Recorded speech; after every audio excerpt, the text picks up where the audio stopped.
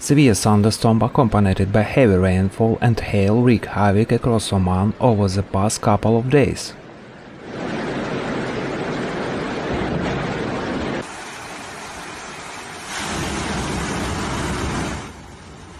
On March 6, extreme flash flooding hit the town of Adam in the Dakhiliyah region.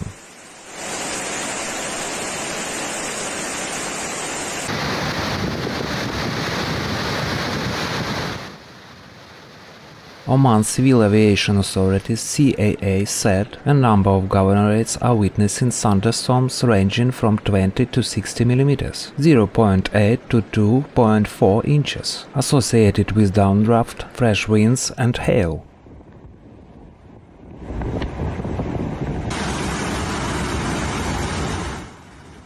The chances of varying intensity rainfall will continue over the rest of northern governorates of the Sultanate of Oman, CAA said.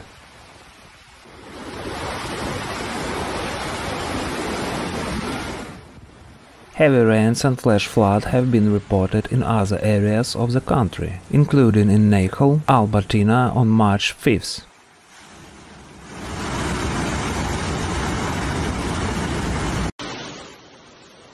According to the data shown by the Ministry of Agriculture, Fisheries and Water Resources, the Wilayat of Khasab in Musandam Governorate received 62 mm (2.44 inches) of rainfall from March 4 to 5.